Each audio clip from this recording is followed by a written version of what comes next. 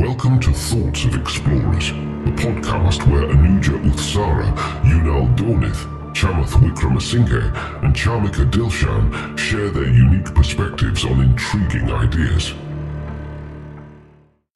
Hadi, I think good morning hamadama. May Thoughts of Explorers solo erege second episode එක දැන් වෙලාව හරියටම ගත්තොත් පාන්දර 2යි නිසාචරය නැති මම හිතන්නේ අපි කෙලින්ම කතාවට බහිමුනේ. හරි අද මට කතා කරන්න හිතුණා මේ අපිලිවෙල නැත්තම් අපි යන ව්‍යාකූලත්වය නැත්තම් කියන අවුල් සහගත බව සරලව කිව්වොත් කේෝස්. මොකද්ද මේ කේෝස් කියන්නේ කියලා මට කතා කරන්න ඕන උනේ. මොකද සාමාන්‍යයෙන් මම දැකලා තියෙන දේ තමයි මේ කේෝස් කියන එක මිනිස්සු එච්චර හොඳ විදියකට ගන්නෙ නැති නිසා. නැති දෙයක්. මේ ගොඩක් කලාට කේෝස් කියන එක මිනිස්සු අවොයිඩ් කරන දෙයක්. මග හරින දෙයක්.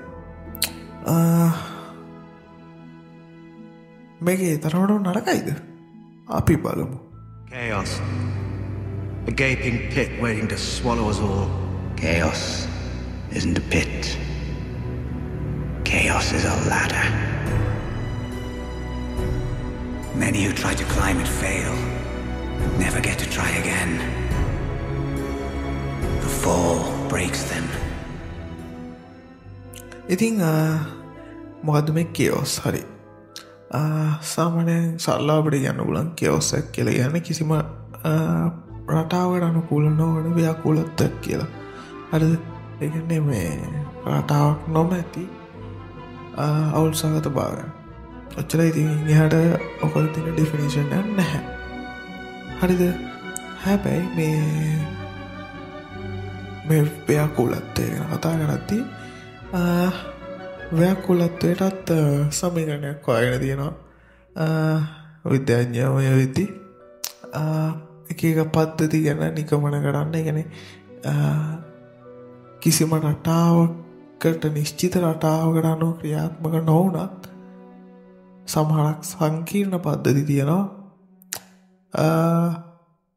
පොඩ්ඩක් try එකක් දුන්නොත් පොඩ්ඩක් ප්‍රෙඩික්ට් කරලා බලන්න පුළුවන් වෙන. හරිද? පොඩ්ඩක් ප්‍රෙඩික්ට් කරන්න. හරිද? ඉතින් මේකට තමයි මේ ව්‍යාකූලත්වයේ විද්‍යාත්මක පැතිකඩ යන්නේ. හරි. ඔක්කොම වලින් අපි කතා කරමු අපි මොන දෙන ව්‍යාකූලත්වය මොන වගේ දෙයක්ද කියලා. ඒ කියන්නේ අපි කියමු mental chaos නැත්නම් cognitive chaos මොකක් හරි ඕන එකක්. අපි මොන දෙන ව්‍යාකූලත්වය ගොඩක් කලාට මිනිස්සුන්ගේ මොලේ chaos එක ගන්නෙම ටිකක් අඳුරු දෙයක් විදියට. හේතුව තමයි දැන් අපි පරිණාමයේ අපි හැමදේම විමර්ශනය කරගෙන මේ මෙතෙන්ට ආවේ. එතකොට මේ විමර්ශනය කරනවා කියන්නේ search seek for the unknown නේද? knowing the unknown. ඒ කියන්නේ දන්නේ නැති දේ දැනගන්න අපිට ඕනේ. මොකද අපේ වටේ තියෙන දේවල් අපි දන්නේ නැත්තම් අපිට තියෙන්නේ මොකද්ද? අනාරක්ෂිත බව. මේ අනාරක්ෂිත බවෙන් පිටින් තමයි අපි හැම වෙලේම උත්සාහ කරේ මේ දැනගන්න, අවබෝධ කරගන්න, වටේ තියෙන දේවල් දැනගෙන ඒ ආරක්ෂිත බව ස්ථාපිත කරගන්න. ඒ වගේම මේ ආරක්ෂිත බව පවත්වාගෙන යන්න. ඒකට තමයි අපි සමාජයක් කියලා දෙයක් හදාගෙන මේ එක එක විදිහේ ක්‍රියාපටිපටි වල එක සිස්ටම් නැත්නම් පද්ධති වගේ දේවල් හදාගෙන තියෙන්නේ. හැබැයි අපි කොච්චර මේ කේෝස් කියන එක යට ගහන්න නියමාවලිත් එක්ක ක්‍රියාපටිපාටි හරි නිසි ඕඩර්ස් එක්ක කියන්නේ පිළිවෙලත් එක්ක ක්‍රියාපටිපාටි කොට නැගුවට පද්ධති කොට නැගුවට කේෝස් කියන එක හැම වෙලේම උඩමතු වෙනවා.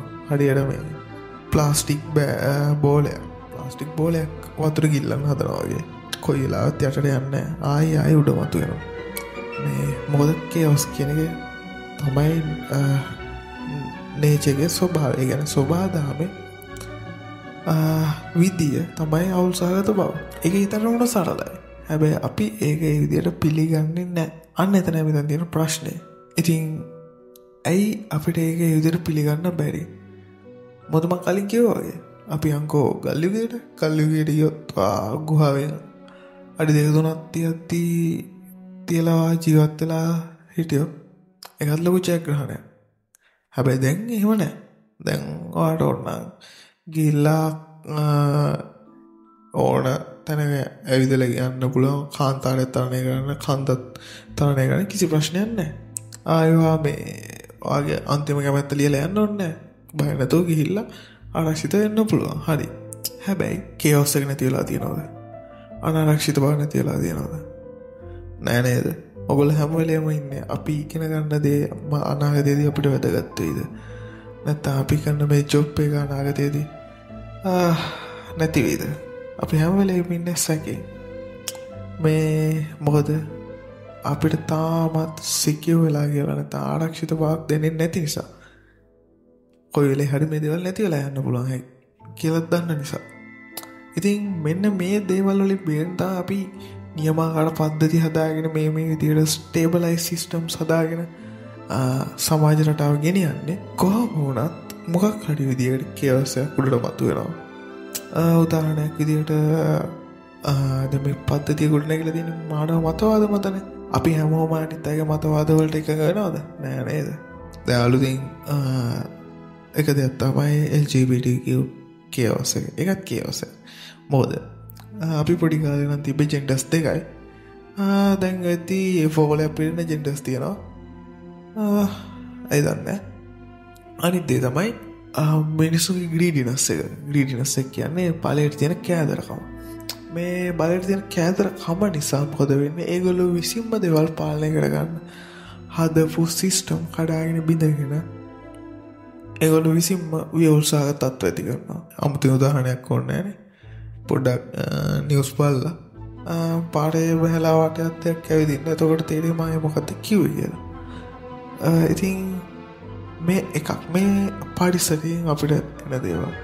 එතකොට අභ්‍යන්තර කේවස් එක නැතම් අපේ ඇතුලේ තියෙන කේවස් එකක් තියෙනවා. මොකද මේ දවස්වල يعني මේ දවස්වල නෙවෙයි දැන් අවුරුදු 2-3 තිස්සේම නිසි ප්ලෑන් එකකට යනවා වගේ පේනවා. නෑ නේද? එතකොට අපි තාම ස්ටුඩන්ට්ස්ලා කියලා කියමුකෝ. ස්ටුඩන්ට්ස්ලා විදියට අපි කරන දේවල් වල වටිනාකමක් තියනවාද? අනිත් එක තමයි O level A levels කරන නංගිලා මල්ලිලා එහෙම ඉන්නවා. ඒගොල්ලන්ගේ එක්සෑම්ස් කල් යනවා. එතකොට යාසේ තවත් එක චර මඩ වෙනවා. එතකොට ඒගොල්ලෝ තව වයසට යන ඒ විතරයි එතනින් වෙන්නේ. එතකොට ඒගොල්ලොන්ට ඒකත් ප්‍රශ්නයක් වෙනවා. ඒ කියන්නේ ක්‍රියාපටිපාටියට දේවල් වෙන්නේ නැති වුණාම ඇති වෙන්නේ මොකද්ද මේ කේෝස් කියන එක. නැත්නම් අවුල්සහගත බව. ඉතින් අනවශ්‍ය ස්ට්‍රෙස් එකකට නැත්නම් අනවශ්‍ය පීඩනයකට මේ කේෝස් එක හැම වෙලේම අපිව යොමු කරනවා. හැම වෙලේම කියන්නත් බෑ. මොකද කේෝස් එක කියන්නේ හරි අමුතු දෙයක්. වඩ හරියට පාවිච්චි කරන්න පුළුවන් නම් මේ කේෝස් එක පුළුවන් අලුත්ම මනුස්සෙක්ට උපත දෙන්න. මේ හැබැයි එහෙම උපත ලබන අලුත්ම මනුස්සයා හරියට නිකන් වන් මෑන් ආමි එකක් වගේ වෙන්න පුළුවන්. ගොඩක් වෙලාවට කේෝස් එක උඩට ආපු මිනිස්සු ගොඩක් වෙලාවට හරියට වන් මෑන් ආමි එකක් වගේ. ඔබ තමයි කේෝස් එකේ මිනිස්සු මුහුණ දෙන විදිහ. ගොඩක් වෙලාවට මිනිස්සුන් කේෝස් එකට මුහුණ දෙන්නේ anxiety depressions වගේ කියන්නේ නෙගටිව් පැත්තේ. හැබැයි ඉතා සුළුතරයක් කේෝස් එක පඩත්තගෙන උඩට එනවා. ඒ එන කට්ටිය හරියට නියම ගන්නගෙනවා වගේ ජීවිතේ මගේ උඩටම නගින්න පුළුවන් වෙනවා. මොකද කේෝස් එක අභ්‍යන්තර කේෝස් එක පරාජය කරනවා කියන එක එනම ලොකු දෙයක්. මොකද අර කතාව ඇත්ත. your enemy is you. ඉතින් ඒක එකක්. දැන් අපි යම් මේ මොකද්ද මේ scientific aspect මේ approach එක. නැත්නම් chaos එක කියන දේ theory මොකක්ද? The Tyrannosaur doesn't obey any set patterns or park schedules. It's the essence of chaos. Still not clear on chaos. It simply deals with predictability in complex systems. The shorthand is the butterfly effect. A butterfly can flap its wings and be king, and in Central Park you get rain instead of sunshine. නමේම තියෙනවා chaos theory. chaos theory එකේදී කතා කරන්නේ සංකීර්ණ පද්ධතියක්. මොකක්හරි සංකීර්ණ පද්ධතියක් මේක සරල වෙන්න බෑ. සංකීර්ණ. ඒ කියන්නේ එක එක දේවල් ගොඩාක් තියෙන පද්ධතියක් කියලා කියමුකෝ. ඉතින් මේ වගේ පද්ධතියක මේ චූටි දෙයක් වෙනස් වුණාම මොකක්හරි චූටි ගුණාංගයක චූටි අගයක් වෙනස් වුණාම පද්ධතියෙන් ලැබෙන ප්‍රතිඵලයේ අනපේක්ෂිතභාවය අහඹුභාවය ගැන තමයි මෙතනදී කතා වෙන්නේ. හරිද? එක හරියට මේ ඔයා හිතන්න ඔයා ගුරුවරයෙක් නම් ඔයාගේ පන්තියේ ඉන්න ළමයි 30. එතකොට මේ ළමයි 30 දෙනාම එකිනෙකාට වෙනස්. මොකද මිනිස්සු කියන සතා ඉන්ඩිවිජුවලිසම් පැත්තෙන් හැදිච්ච සතා. ඒ කියන්නේ හරි යුනික්. අපි කොච්චර මේ වගේ ජනපද වාසී වෙන්න හැදුවත් අපි හෙන යුනික්. අපිට යුනික්නස් එකට එන ඇටෙන්ෂන් එක ඕනේ. ඒ කියන්නේ අපේ යුනික් ගතියට එන අවධානය අපිට ඕනේ. එහෙම නැතුනොත් අපි පිස්සු කෙලින්න ගන්නවා. අවධානය දිල්ලන්නේ. ඔව් අවධානය තමයි මිනිස්සු හැම වෙලේම ඉල්ලන්නේ. ඉතින් මොකද්ද මම මෙතන කියේ හිටියේ ඕනේ. අතරමැද ඩිස්ක්ලේමර් එකක් දෙන්න වෙනවා. දැන් 4 දෙනාම එකට කරන්නේ නැති නිසා මේක ඉතින් අර මගේ සුක්ලුදු පුරුද්දට මම බහින්න ඉඩ කඩ තියෙනවා. ඒ කියන්නේ මොකද්ද මේ බල්ලගෙන් පටන් ගන්න මැක්කගෙන් ඉවර කරන්න එහෙම පුළුවන්. හොඳේ. තරහ වෙන්න එපා ඉතින්. මොකද හැම ඩීටේල් එකක්ම කවර් කරන්න යන නිසා තමයි වෙන්නේ. අපලෝ. මම කොතනද හිටියේ? හරි. මම හිටියේ අර දැන් හිතනවා ටීචර් කෙනෙක් කියලා. එතකොට ඔයාගේ ළමයි 30ක් ඉන්නවා. එතකොට මේ 30 සාමාන්‍යයෙන් දැන් මේ ළමයි ඉන්නේ කොහොමද? ක්ලාස් එකේ උනත් ළමයි ඉන්නේ පොඩි කල්ලි හදාගෙන. නැත්නම් පොඩි ගේන්සි. ඔයගෙනවා يعني අපි කියමු ෆ්‍රෙන්ඩ්ෂිප් බබල්ස් කියලා. ඒ කියන්නේ යාළුවෝ සෙට් එකනේ. යාළුවෝ සෙට් එක කියලා 30 දෙනාම යාළුවෝ වෙන්නේ නැහැ. ඔතන 5-6 දෙනෙක් 7-8 දෙනෙක් තමයි එකට ඉන්න එකට ඉන්න සර්කල්ස් ටික. ඒ සර්කල්ස් තමයි ඊට පස්සේ අනිත් සර්කල් එකේ ඉන්ටරැක්ට් වෙන්නේ. නැත්නම් අන්තර් සමතා තියාගන්න. ඔය කොහොමද වෙන්නේ? එතකොට ක්ලාස් එක සාමූහිකව තිරණයක් ගන්න ගියාම අර ලොකු සර්කල් එක දෙක පොඩි සර්කල් ආගියු කරනවා. කොහොම හරි ලොකු සර්කල් එක යන පාර නේද පොඩි සර්කල් ටික අන්තිමට යන්නේ. හැබැයි ඕක තමයි සාමාන්‍ය වෙන්නේ. හැබැයි පොඩි සර්කල් එකකට මේ පුළුවන් නේද අර අනිත් ඔක්කොම සර්කල් ටික අභිභව තමගේ පාත්‍යක් හදා පෙන්නන්න හැකියාවක් තියෙනවනේ. කවුරු හරි මිනිස්සු ඒ කියන්නේ ළමයි 3 දෙනෙක් ඉන්න මේ සර්කල් එක ළමෙක් කිව්වොත් සාමූහික අවස්ථාවේදී ගොඩක් ප්‍රායෝගිකම දෙයක්. එතකොට හැමෝම යන්නේ පැත්තටනේ. ඉතින් අන්න ඒ වගේ මේ අර චූටි දෙයකින් එන්න පුළුවන් අවුට්කම් එක ගොඩක් වෙනස් වෙන්න පුළුවන් අවුට්කම් එකක් ගන්න පුළුවන් පද්ධතිවල හැසිරීමකට අපි කියන කේෝස් එකක් කියලා. නැත්නම් මේ ව්‍යාකූලත්වයක් කියලා. ඔය කේෝස් එක ගැන මුලින්ම පරීක්ෂණ කරලා තියෙන්නේ ලොරෙන්ස් කියන ගණිතඥයා ජර්මනු ගණිතඥයෙක්. මේ ලොරෙන්ස් කියලා ගණිතඥයා ජර්මනු ජාතිකයෙක්. එඩ්වඩ් ලොරෙන්ස් 1960 ගණන් වල මේ එයා පරීක්ෂණ කරලා තියෙන්නේ කාලගුණ පද්ධති වල. එතකොට කාලගුණ පද්ධති මොනවද ඕන වෙන්නේ? උෂ්ණවාතය උෂ්ණත්වය. එතකොට ආර්ද්‍රතාවය කියන්නේ ජල වාෂ්ප තියෙන කවුන්ට් එක.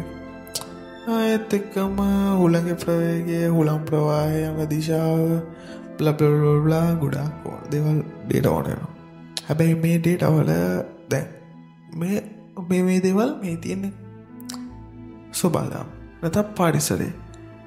අපි පරිසරයේ දේවල් එක නියතත් එක්ක නැත්නම් රේන්ජ් එක දැන් 36 දැන් මගේ උෂ්ණත්වය 37 නම් 37යි කියලා ගත්තට මගේ උෂ්ණත්වය 37ම නෙමෙයි හරියටම. මගේ උෂ්ණත්වය 37යි දශම ගාණක් හරියටම ගත්තොත්. අපි හැමෝගෙම එහෙමයි. ඒ කියන්නේ මගේ උෂ්ණත්වයයි ඔයාගේ උෂ්ණත්වයයි දශම ගානකින් වෙනස් වෙන්න පුළුවන්. හැබැයි අපි එකම පරාසයක ඉන්නේ. ඉතින් ස්වභාවයෙන් ගොඩක් දේවල් තියෙන පරාසයක් ඇතුළේ. නිශ්චිත අගයක නෙමෙයි. හරිද? නිශ්චිත අගයකට හිර වෙලා නැහැ. ස්වභාවයෙන් හැම වෙලේම තියෙන පරාසයක් ඇතුළේ. ඒ කියන්නේ අපිට හියරින් රේන්ජ් එකක් තියෙන. අනිත් එක තමයි වීවිං රේන්ජ් එක. කියන්නේ අපිට දෘෂ්ටි පරාසයක් තියෙනවා මේ දේවල් පේන්න. EM සර්කල් එකේ EM වක්‍රය හැමදේම පේන්නේ නැහැ නේ. ඒ කියන්නේ විද්‍යුත් චුම්බක වක්‍රය අපිට හැමදේම පේන්නේ. අපිට රේඩියෝ තරංගෙ හැම බලන්න බෑනේ. ඒ වුණාට අපිට පාන පුළුවන් පරාසයක් තියෙනවා. අපිට ඇහෙන පරාසයකුත් තියෙනවානේ. ඩොල්ෆින් වලට ඇහෙන දේවල් අපිට ඇහෙන්නේ නැත්තේ ඒකනේ. අර සෝනාර තරංග අපිට ඇහෙන්නේ නැහනේ. එහෙම වුණොත් අපිට ෆෝන් එකක් කන ළඟ තියාගෙන ඉන්නවත් බෑ. හැමදේම සුබදාම පරාසයන් ඇතුළත තියෙනවා. ඉතින් මේ පරාසයන් වල තියෙනවා කියන්නේ නිශ්චිත නිකිලයක් කියන්න බෑ. ඒ කියන්නේ එකම කියලා කියන්න බෑ. 1.0 ගණනක් වගේ යන්න පුළුවන්. ඉතින් ඔන්න වගේ යන දශම ගණන් වලදී ඔය හිතන්නෝ දැන් 0.7-8ක් විතර එද්දි ඒකත් එක ගාන හදන එක එන අවුල්නේ. හැබැයි ඔයා ඒක 0.2-3කට විතර කරකෝල ගත්තොත් ඔයාට අර අගයයි ඔයා කරකෝල හදලා ගන්න අගය ඒ කියන්නේ වටේල ගන්නවා කියලා කියන්නේ ඇත්තටම ඒ වටේල ගන්න අගයයි දාලා මේ දැම්මට පස්සේ පද්ධතියෙන් එන ප්‍රතිඵල තනියකට එකිනෙකට වෙනස් වුණොත් දශම ගානක් වෙනස් කළා නේ උෂ්ණත්වය ගැන හිතන්න උෂ්ණත්වය දශම ගානක වෙනස් වුණාම කාල ගුණය තනියකට වෙනස් වෙලා මොකද වෙන්නේ එනම අංජ බජල්ල ගන්න. ඉතින් ඔය වගේ පද්ධති වලට තමයි අපි කියන්නේ chaotic systems නැත්නම් අපි කියනවා ආකූල පද්ධති නෑ ව්‍යාකූල පද්ධති. ආකූල නේ ව්‍යාකූල පද්ධති. හරිද? ඔක තමයි ව්‍යාකූලත්වය ගැන කතා කරන්න තියෙන්නේ. ඒ සයින්ටිෆික් ඇස්පෙක්ට් එක මේ මොකද මම ඊට වඩා මේ පැත්ත ගැන කතා කරන්න නෑ. මොකද ඕන තරම් බටර්ෆ්ලයි ඉෆෙක්ට් කියලා කතා හෙව්වාම ඔයාලට හොයාගන්න පුළුවන් ලංකාවේ හොඳ සිංහල කන්ටෙන්ට්ස් තියෙන බටර්ෆ්ලයි ඉෆෙක්ට් එක හොඳට සරලව තේරුම් කරලා දෙනවා.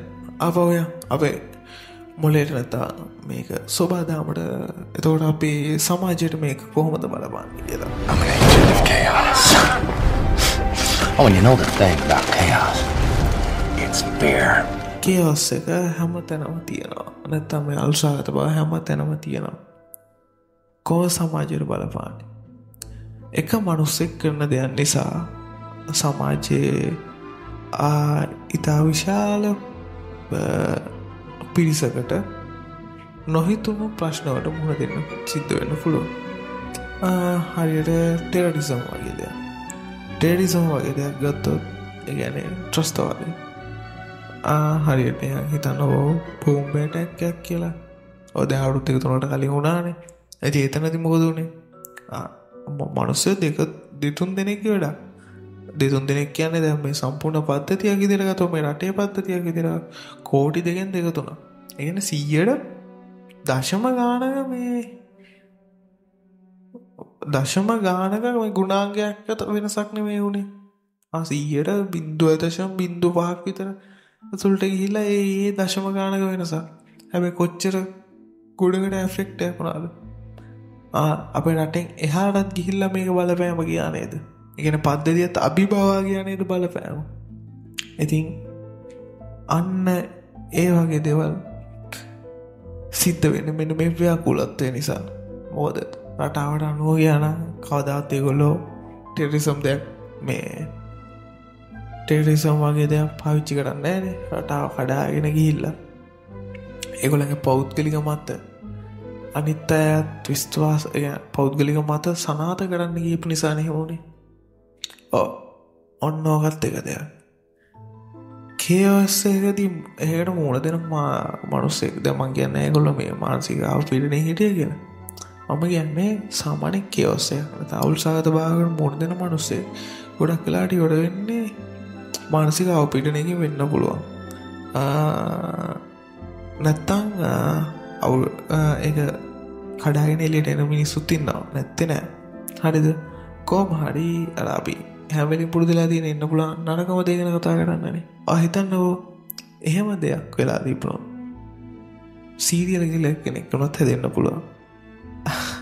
මොකද අන්බැලන්ස් එක අන්බැලන්ස් එකනේ මොනවා වගේ දෙයක් කීද කියලා කියන්න බෑනේ. ඒක මිනිස්සෙක්ගේ දෙයක් නිසා සමාජයට ඇති වෙන දේවල්. ඒකම අනිත් පැත්ත අපිට ගන්න පුළුවන්.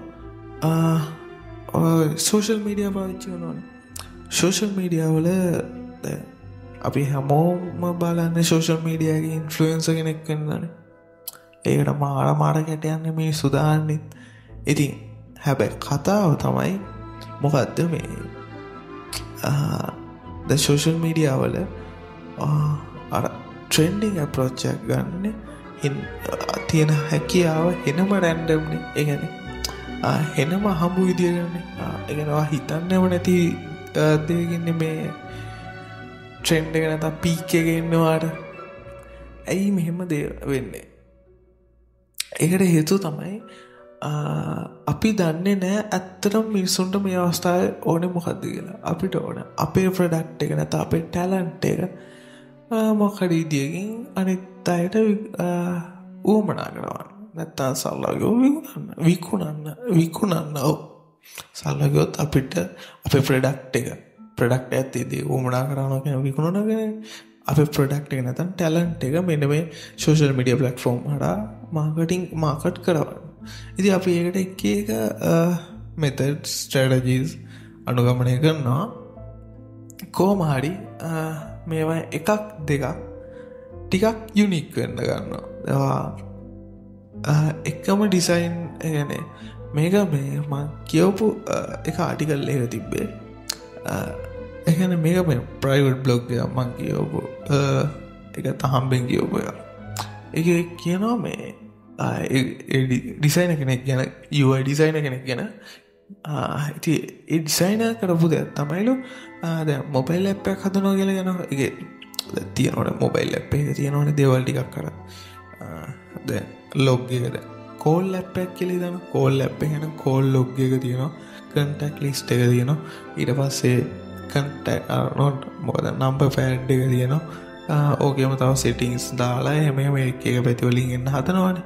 දැන් ඒ ඩිසයිනර් කිව්ව කතාව තමයි ඩිසයිනර්ට අසයින්මන්ට් එකක් ඇවිල්ලා තියෙනවා මාස 2-3ක් ඇතුළත එකම ඇප් එකකට ඩිසයින් 100ක් හදන්න. හරිද? ඒ කියන්නේ මේ කෝලින් ඇප් එකට විවිධ ඩිසයින් 100ක් හදන්න. මෙහෙම හදාගෙන යද්දී එයාට තේරිච්ච දෙයක් තමයි චූටි ඩීටේල්ස් පුංචි දත්තවල වලින් අර එයාගේම ප්‍රොඩක්ට් එක ලොකු ආකර්ෂණයක් ඇති කරන්න පුළුවන් හැකියාව ගැන එයාට ලොකු අවබෝධයක් ලැබිලා තියෙනවා.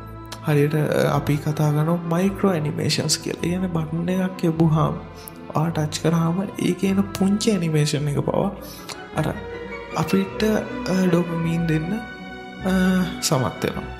ඉතින් එතකොට ඒ වගේ පුංචි ඇනිමේෂන් එකකින් පවා අපිට ඩොපමීන් දෙන්න පුළුවන් නම් අපි ඇප් එකට එල්ලි ලයින් එක ආයෙ 아무තෙන් අහන්න දෙයක් නැහැනේ. දැන් අවුරුදු 10කට විතර කලින් Facebook මොබයිල් එකේ version එකයි දැන් version එකයි check කරලා බලුවොත් ගොඩක් ෆන්ක්ෂනලිටීස් වෙනස් වෙලා නැහැ. හැබැයි UI එකේ තියෙන අර වගේ මයික්‍රෝ ඇනිමේෂන්ස් අනම්මනම් දේවල් තමයි ගොඩක් වෙනස් වෙලා තියෙන්නේ. ෆන්ක්ෂනලිටීස් වෙනස් වෙලා තියෙනව නැත්තේ නෑ. ඒවන සැලකිය යුතු ප්‍රමාණයක් වෙනස් වෙලා තියෙන UI එක පැත්තෙන්. හේතුව අන්න අර දේ. ඉතින් ඔය වගේ තමයි සෝෂල් මීඩියා ප්ලැට්ෆෝම් එකකදී අපි කරන පුංචි වෙනස් කිරීම අපේ කන්ටෙන්ට් එක නැත්තම් ප්‍රොඩක්ට් රිවිව් එක කරන පුංචි වෙනස් කිරීම බලපාන්න පුළුවන් ලොකු ප්‍රජාවකට ඒක පැතිරලා යන ඒක හරි සරලයි. මොකද ඒක මානව සම්බන්ධතාවලදී ඔයගොල්ලෝ ගොඩක් අත්විඳිනවා. හිතන්නකෝ මිනිසුන්ට දැන් තියෙන මාරම මේ ගන්න පැන්ඩමික් එක ගන්න ක්‍රෂ් එක දැන් ඔය හිතන්න ඔයා ක්‍රෂ් එකත් එක්ක ඉන්නවා කියලා. එතකොට ඔය ක්‍රෂ් එක නොදැනුවත්ව කරන දේවල් තියෙනවා ආට නිකන් වැඩි විදියට ෆීල් වෙනවා. හරි ඒ කියන්නේ හදිසි හරි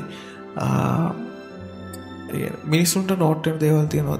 දැන් ඔයා නිසා අනික් මිනිස්සුන්ට නොදැනුවත්වම වැරදි විදිහට නෝට් වෙන දේවල් තියෙනවා. ඔයා දන්නේ ඔයා හිතලා නෙමෙයි වගේ දේවල් කරන්නේ. හරියට පුංචි දේවල් මම හිතනවා මම ස්පෙસિෆයිස් කරන්න ඕනේ නැහැ කියලා.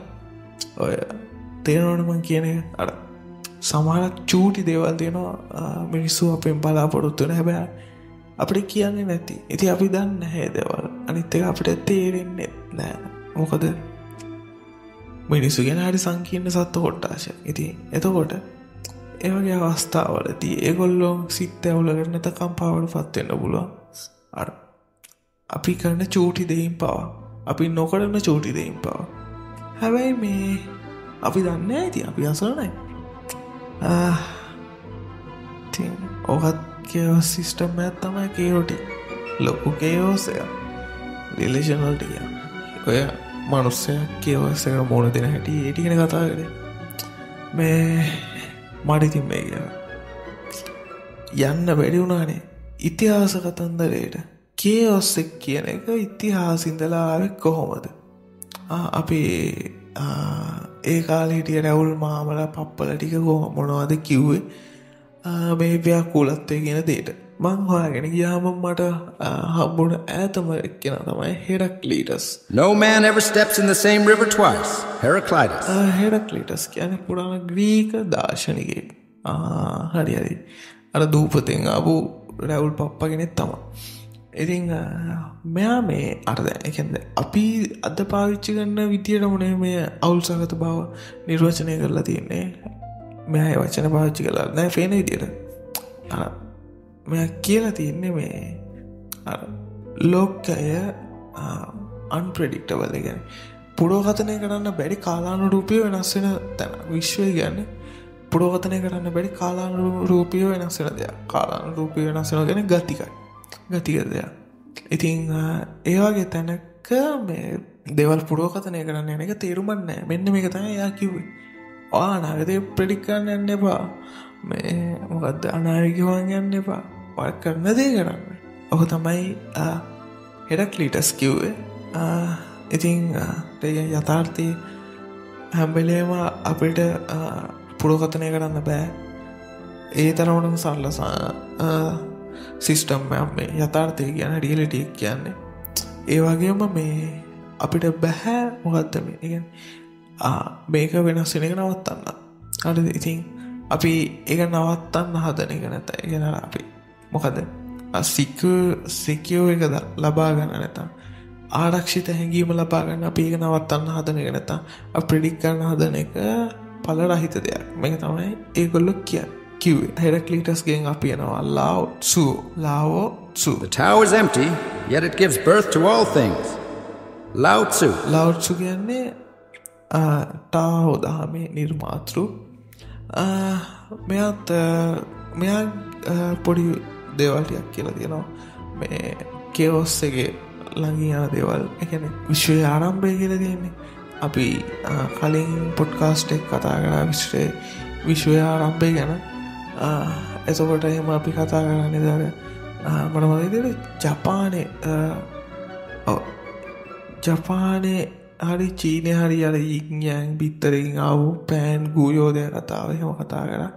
ඉතින් ඒ පැත්තෙන්ම එන ෆිලොසොෆි එකක් තමයි ඉතින් තාවෝ දහම කියලා කියන්නේ. තාවෝ දහමේදී ආරම්භයේදී විශාල හිස් බවක් තිබ්බා කියලා තමයි ඒගොල්ලෝ විශ්වාස කරන්නේ.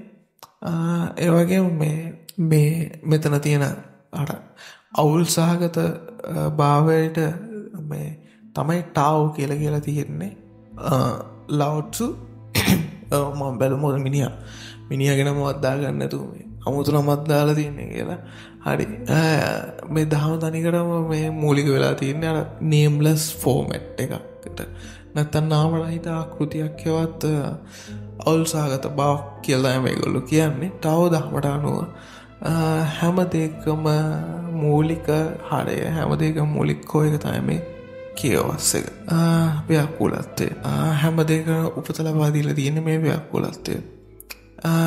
ඒ වගේම මේ ඒගොල්ලෝ විශ්වාස කරන තව දෙයක් තමයි අර ඒ කියන්නේ සාමයේ සතුටි ජීවිතේ විඳමින් ජීවත් වෙන්න නම් අපි මේ අර ව්‍යාකූලත්වය මග හරින්න හොඳ නෑ. ව්‍යාකූලත්වය යට ගහන්න හොඳ නෑ. අපි ඒකත් එක්ක ජීවත් වෙන්න ඕනේ. හැබැයි ගොඩක් මිනිස්සු කරන්නේ මේ ව්‍යාකූලත්වය මග හරින්න හදන එක. ව්‍යාකූලත්වය මග යට ගහන්න හදන එක. මොකද අර සිකියු කියන ෆීලින් එක ලබා ගන්න. ඒක අපි ආරක්ෂිතයි කියන හැඟීම ගන්න. හැබැයි ඇත්ත කතාව මම මේ කතා කරන මොහොතේදීවත් මම ආරක්ෂිත නැහැ. මේ පරිසරය හැදිලා තියෙන ජීවය පාත්වාගෙන යන නෙමෙයි. මේ පරිසරය හැදිලා තියෙන ජීවිය මරන්න. හැබැයි ජීවිය මරාගෙන ජීවය පාත්වාගෙන යන. ඕන පරිසරයේ ඕන තැනක් සුදුසුයි මිනිසෙක්ට මැරෙන්න. ඕන තැනක් සුදුසුයි ඕන සතෙක්ට මැරෙන්න. ඕන ගහකට මිය යන්න. පාත්වාගෙන යන එක තමයි මෙතන තියෙන නියම ආරගලේ. තාව දහමට පස්සේ එනවා ප්‍රසිද්ධ ග්‍රීක දාර්ශනිකයෙක් නීචේ වගේ ෆ්‍රිඩ්රික් නීචේ. One must still have chaos in oneself to be able to give birth to a dancing star. Friedrich Nietzsche. ඉතින් මෙයා දැකලා තියෙන්නේ අවුල්සහගත බව ටිකක් හොඳ දෙයක්. අපි වැළඳ ගන්න ඕන දෙයක් විදියට. මෙයා මොකක්ද කියලා තියෙන අවුල්සහගත බවට? මෙයා කියලා තියෙන්නේ මේ ඒක හැමතැනම පවතින දෙයක්. ඒ කියන්නේ ව්‍යාකූලත්වය හැමතැනම පවතින දෙයක්. මේ ව්‍යාකූලත්වය නිසා තමයි අපි දේවල් වලට කෑදර කරන්නේ. ඒ කියන්නේ ඔයාට සිකියු වෙන්න ඕනේ. ඒ කියන්නේ ඔයාට අන්සිකියු බව නැති කර ගන්න ඕනේ. අනාරක්ෂිත බව නැති කර ගන්න ඕනේ. මොන ගුණාංග වලින්ද? ආහාර. ඒ කියන්නේ ඔයාට ඊළඟ වේල ඔයාට කොහෙන්ද එන්නේ? කොහොමද ලබා ගන්න කියන එක ප්‍රශ්නයක් නෑ. ආරක්ෂිතද නෑනේ. ඇයි කන ලැබුණ නැත්නම් මැරෙන්නයි වෙන්නේ.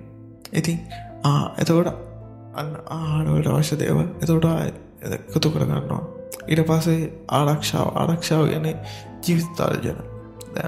මේ කල්යුකේ වගේ ගියොත් කොයි වෙලේ කොටියක් කඩම් පණියද කියලා කියන්න බෑ. එතකොට ඒ වගේ ආරක්ෂාවට මොකක්ද පද්ධතියක් තියෙනවා. මේ වගේ දේවල් අපි එකතු කර ගන්නවා. මොකද අපිට සිකියු කියන එක ලබා ගන්න. හරිද? එතකොට මේ අර බලයට නැත්තම් බලය ධනෙ මේ දේවල් ලබා ගන්න ඒ සිකියු කියන ෆීලින් එක ගන්න. ඒ කියන්නේ ආරක්ෂිත හැඟීම, ආරක්ෂිත බව ලබා ගන්න. හැබැයි මොකද වෙන්නේ?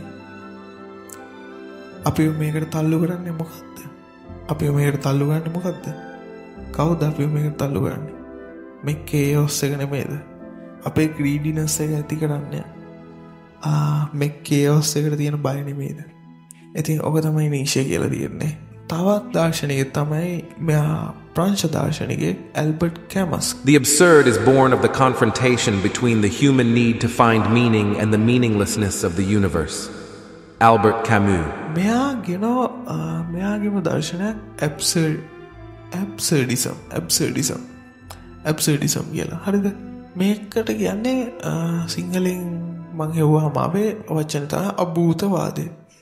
කොහොම හරි මේකේ කතාව තමයි මේකෙදි කියන්නේ විශ්වයේ කිසිම තේරුමක් නැහැ.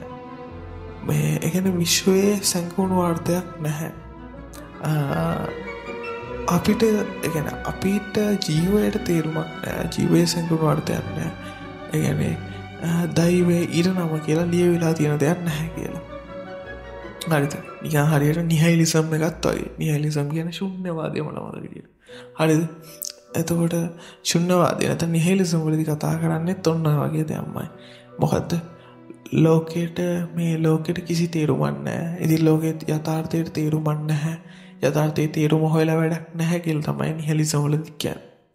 එතකොට මේ දෙක වෙනස් වෙන්නේ කොතනින්ද? මේ දෙක වෙනස් වෙන්නේ හරියටම මෙන්න මෙතනින්. ඔය හිතන්නකො අභූතවාදී ගැන.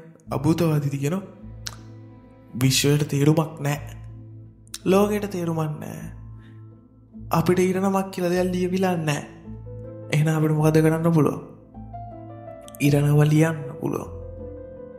හැබැයි නිහයිලිසම් වලදී ඔක මොකද වෙන්නේ? ලෝකෙට තේරුමක් නැහැ. විශ්වයට තේරුමක් නැහැ. අපිට ඉරණමක් කියලා දෙයක් ලියවිලා නැහැ. ඒ නිසා මේ කරන කිසිම දෙයක තේරුමක් නැහැ. මම හිතන්නේ උදාහරණේ ඔයගොල්ලන්ට තේරෙන්නේ නැති මොකද්ද මේ දර්ශන දෙක කියන්නේ කියලා. මොකද මීට වඩා මම මේ දෙක ගැන කතා කරන්න යන්නේ. මම අද ගොඩක් මගේ ටාගට් එක තමයි පැයකට වඩා අඩු කාලෙකින් මේක ඉවර කරන්නේ. මොකද කවුරුත් නැහැ මට මතක් කරන්න මේක යන දිග වැඩි කියලා මට මතක් කරන්න කවුරුත් මෙතන නැති නිසා. මොකද මම තනියම කරන්නේ. අනිත් එක ගෙදර කට්ටිය වෙනවන්න බෑනේ. අර කැමස්ගේ මෙන්න මේ ඇබ්සර්ඩිසම් එකත් එක්ක කේවස් එක නැත්තම් පුරවතනය කළ නොහැකි හැකියාව නමන හැම දෙයකින්ම අපිට පුළුවන් තරම් පොසිටිව් ඉන්කම් නැත්තම් ගන්න බලලා තියෙන. ඒ කියන්නේ හරියට නියාර අපේ දෛවය ලියවිලා නැහැ. නැත්තම් අපිට මොකද කරන්න පුළුවන්? අපේ දෛවය අපිට ලියා ගන්න පුළුවන් කියන තැන කියන අදහස් තමයි කැමස්ගේ මේ දර්ශනයෙන් ඇවිල්ලා තියෙන්නේ. කැමස්ගේ අභූතවාදයෙන් එන්නේ. ඉතින් මම නීෂ ගැන කතා කරන්නේ. නීෂ ගැන කතා කරද්දී මට කතා කරන්න ඇතුවම බැරි කෙනෙක් තමයි මේ මම පෞද්ගලිකව මේ ටික පොඩ්ඩක් ඉන්ටරෙස්ට් එකක් තියෙන වෙස්ටර්න් ෆිලොසොෆර් කෙනෙක්. ෆිලොසොෆර් කියලා කියන්න බෑ නේද? අපි ගම ආටිස්ට් කෙනෙක් කියලා. මම ආටිස්ට් කෙනෙක් කියලා කියන්න කැමතියි. මොකද මගේ චිත්‍ර තියෙනවා, කවි, ඒ කියන්නේ සාහිත්‍ය දේවල් තියෙනවා. විලියම් බ්ලේක් හොයාගත්තේ මම ඩෑන් බ්‍රවුන්ගේ පොතක් කියවලා. ඩෑන් බ්‍රවුන්ගේ ඔරිජින් සම්භවය පොතේ තමයි මෙයා ගැන තිබ්බේ. කොහොමහරි William Blake Without contraries is no progression. Attraction and repulsion, reason and energy, love and hate are necessary to human existence. William Blake. chaos එක ගැන ටිකක් සංකීර්ණ අදහසක්. ඒ කියන්නේ සංකීර්ණ දෙයක් ගැන සංකීර්ණ අදහසක් තමයි මිනිහට තිබිලා තියෙන්නේ. මොකද මොකද්ද මෙයාට තිබ්බේ? විලියම් බ්ලේක් මුලින්ම හිතුවේ මේ chaos එක නැත්තම් අවුල්සහගත බව කියන එක, ව්‍යාකූලත්වය කියන එක හෙනම නරක දෙයක්, මිනිසුන්ට තියෙන හොඳම නැති දෙයක් කියලා. ඉතින් එයා දැම්මා එයාගේ එක කාව්‍ය ග්‍රන්ථයක් තියෙනවා The Book of Urizen කියලා. මේ Urizen කියන්නේ ක්‍රූර දෙවියා. ක්‍රූර දෙවියා කියන එක. ඉතින් මෙතනදී මේ Urizen තමයි අවුල්සහගත විශ්වයේ නිර්මාතෘ. ඒ වගේම එයා තමයි එකමුතුකම යුනිටි කියන එක විනාශ කරන්නේ කියලා තමයි එතනදී පෙන්වලා දුන්නේ. හැබැයි කොහොම හරි එඩ්මන්ඩ් බ්ලේක්ම ආයාගේ කේෝස් එක නැත්තම් අව්‍යාකූලත්වය ගැන තියෙන අදහස වෙනස් කරගන්නවා. කොතනින්ද මේ එයාගේ මිල්ටන් කියන කෘතියෙන් ඒක එයාම එම්බ්‍රේස් කරගන්නවා. මේ කේෝස් කියන සංකල්පය, කේෝස් කියන කන්සෙප්ට් එක තමයි අපේ නිර්මාණශීලී මිනිසුන් බවට පත් කරන්නේ කියලා එයාම ඒක එම්බ්‍රේස් කරගන්නවා, ඔලඳ ගන්නවා. ඉතින් මොකද්ද මේ කතාව? මේ ඒ කියන්නේ තනිකර දෙපැත්තකට කොන් දෙකගෙන මිනිහා ඉඳලා තියෙන. මුලින්ම කේෝස් එක කළු පැත්තට දාලා ඊට පස්සේ කර්ස් එක පොඩ්ඩක් සුදු කරලා. Embrace the chaos.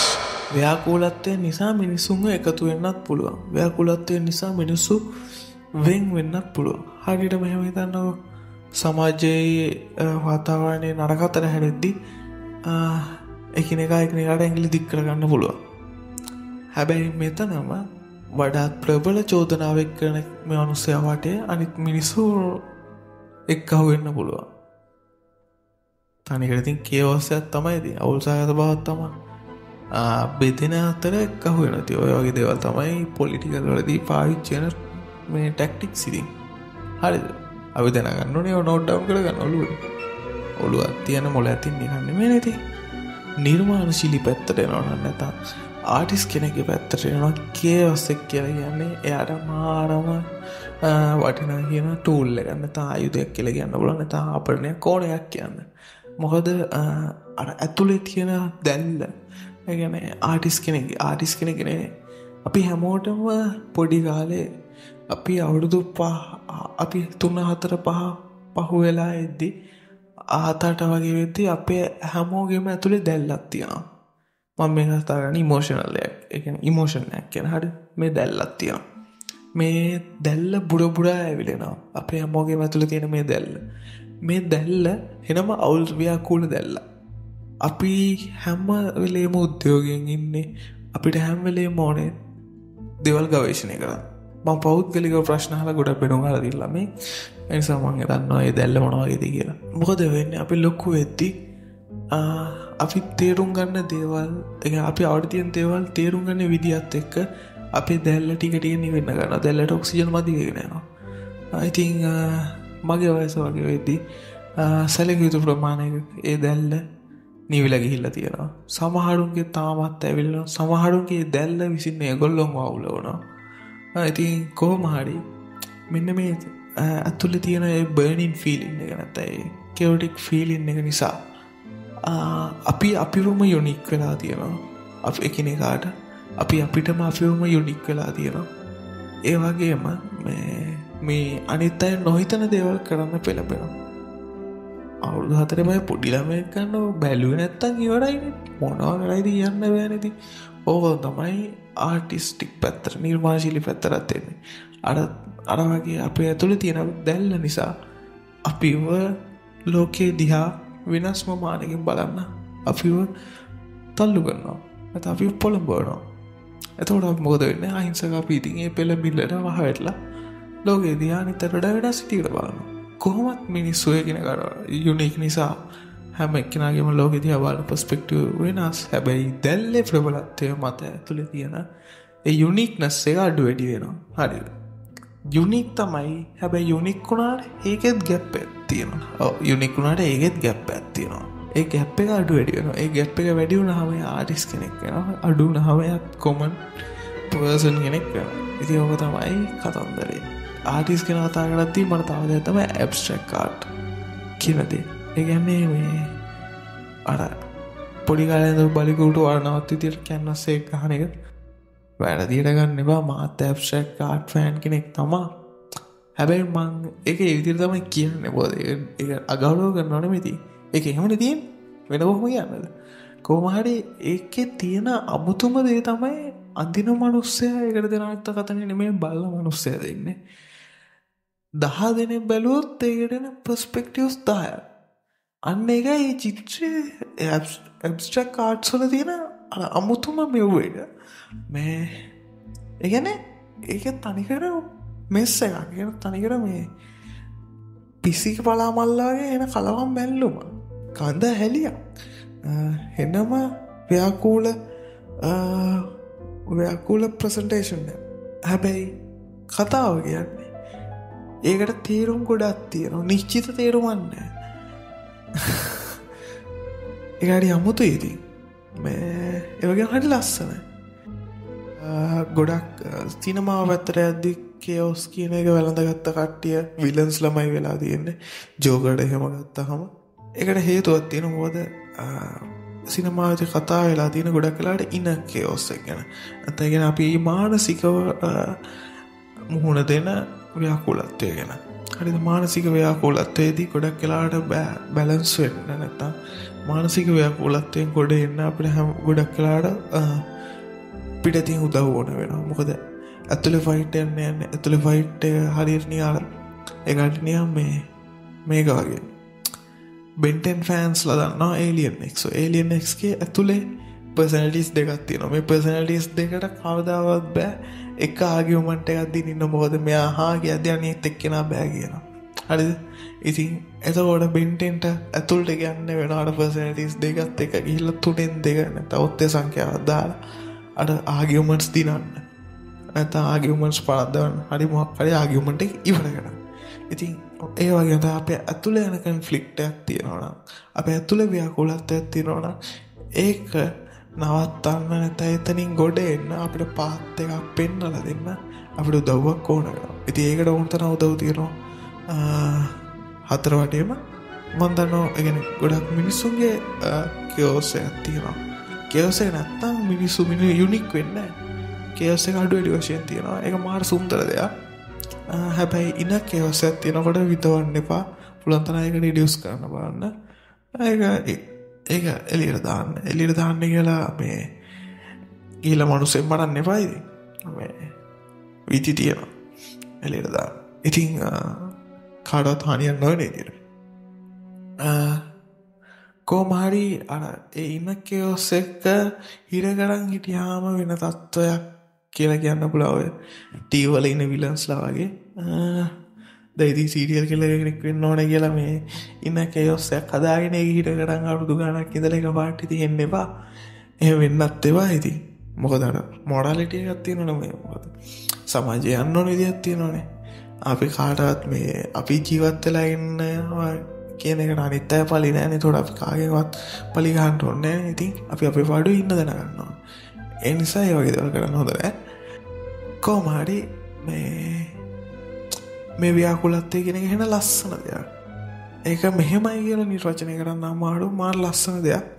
මම නම් කියන්නේ අපි හැමෝම ඇතුළේ තියෙන ව්‍යාකුලත්වයේ දැල්ල අපි යම් තාක් දුරකට පාත්වාගෙන යන්න ඕන. මොකද එතකොට අපි දකිනවා අපේ ලෝකේ අපේම විදියකට. නැත්තම් ගොඩක් වෙලාවට දැල්ල නිවුනට පස්සේ අපි දකින්න අනිත් අයගේ. ඒ නිසා තමයි ෂෝට්ස් වල රීච් එක වැඩි වෙන්නේ. ටෙලිඩ්‍රාමා වල රීච් එක වැඩි වෙන්නේ. මොකද ආටිස්ට්ගේ ඇහෙන් අපි දකින්න ගන්නවා ලෝකේ. එතකොට මෙව ඒක නරක දෙයක් නෙමෙයි. ඒක හොඳ දෙයක්. මොකද අපි දකින්න නැති විදියකට ලෝකෙ අපිට පෙන්වලා දෙනවා ආටිස්ට්. හරි. ඒ වුණාට ඒකේ අනිත් පැත්ත ගමුකෝ. ඒ ආටිස්ට් මොකක් හරි පොලිටිකල් පාටි එකක ඉන්නවනම් මොකද වෙන්නේ? ඒ පොලිටිකල් පාටි එකේ විදියට නේද අපි ලෝකෙ දකින්නේ. ඉතින් අන්නේ තමයි කිසිම දෙයකට යටත් වෙන්න එපා. තමන්ගේ ඉන්ඩිපෙන්ඩන්ස් එක තමන්ගේ ආත්ම නිදහස තියාගන්න නම් ඔය දැල්ලට පොඩ්ඩක් ඔක්සිජන් දෙන්න ඉතින්. හරි. ගෝල් එක පැයකට කලින් ඉවර කරන්න මම කේಒස් එක ගැන කතා කරේ නැත්නම් ව්‍යාකූලත්වය ගැන. ඒකට හේතුව තමයි මේ ළඟදී මම බලපු මම ඇනිමේ ෆෑන් කෙනෙක්. අවුරුද්දක විතර ඉඳලා මම ඇනිමේ ෆෑන් කෙනෙක්. ඉතින් ළඟදී බලපු එක ඇනිමේ එක මේන් කැරක්ටර් එක ඔය ඉන කේಒස් එක හරහා යනවා. ඉතින් මං ඒ ගැන පොඩ්ඩක් කල්පනා කරද්දී මං කලින් බලපු ඩාර්ක් නයිට් එහෙම මේව බල මතක් වුණා. ඉතින් ඒකේ එහෙම ජෝකර් එහෙම කේಒස් එක ගැන ගොඩක් දේවල් කියනවා. එයා කියනවා I am agent of chaos කියලා. අයියේ එහෙම කියන්නේ කියලා හොයාගෙන යද්දී ඉතින් ඔය වගේ දේවල් තමයි ආවේ. ඩිරෙක්ට්ලි පොයින්ට් රයිස් කරන්න තරම් දෙයක් තිබ්බේ නැති වුණාට ඕවර්ऑල් කියන දේවල් තමයි තිබ්බේ. මොකද මේ කේොස් කියන එක අර එකින් එකාට බලපෑවට ඒකේ ප්‍රතිඵලය දැනෙන්නේ හැමෝටම එකට වගේ. හරිද? ඉතින් ඔය ඉන්න කන්ෆ්ලික්ට් එක යනවා නම් ඔයා හිතන්න බහදාත් ඔයා විතරයි ඉන්නේ කියලා ඔය වටේ ඉන්න මිනිසුන්ටත් ඒක ප්‍රතිඵල එනවා. හරි. ඉතින් මම හිතනවා මේ මගේ සෝලෝ එක හොඳට කරා කියලා හිතනවා. බලමු ඉතින් ඒක. ඔයගොල්ලෝ තමයි තීරණය කරන්නේ. කොහොම හරි thank you මෙච්චර දුර අහන් හිටියා නම් බන අහන් ඉන්නේ ඉතින් කමන්නේ. අගය කරනවා. කොහොම හරි දේවල් එක්ස්ප්ලෝර් කරන්න, දේවල් ගවේෂණය කරන්න. ඔයගේ ඇතුලේ තියෙන දැල්ලට ඔක්සිජන් චුට්ටක් දෙන්න. මොකද ඔයාගේ විදියට ලෝකෙ දැක්කා කියලා ඔයාට පව් සිද්ධ වෙන්නෙත් නැහැ. කවුරුත් ඔයාව හිරේ දාන්නෙත් නැහැ. ඔයාගේ පියාපත් ඔයාගේ විහිදන්න. කාටවත් ඒව කපන්න දෙන්න එපා. ඉතින් මේ thoughts of explorers මම යුනාල් දෙව්ඩිත්. I still got joy in chaos. I've got peace that makes no sense. Now I won't be going under. I'm not held by my own strength, 'cause I've built my life on Jesus. He's never let me down. He's faithful through every season. So why would he fail now?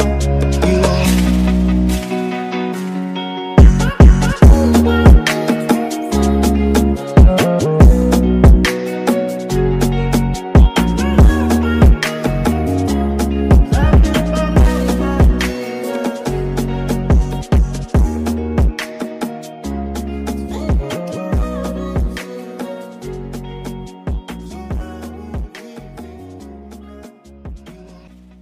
Embrace the chaos.